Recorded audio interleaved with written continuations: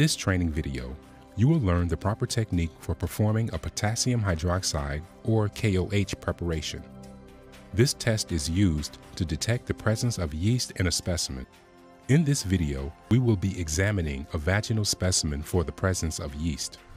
For this procedure, you will need the following materials and equipment: personal protective equipment, a sharps container, a biological waste container and bag, sterile microscope slides, a sterile plastic pipette, glass cover slips, a pencil or slide marker, and 10% potassium hydroxide, KOH.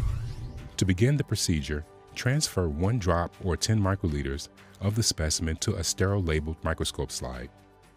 Without touching the specimen with the dropper tip, add 1 drop or 10 microliters of 10% KOH directly to the drop of the specimen on the slide. Carefully place a cover slip over the specimen KOH solution on the microscope slide. Using a bight-field microscope, focus on the slide using the 10x objective. Scan at least 10 fields.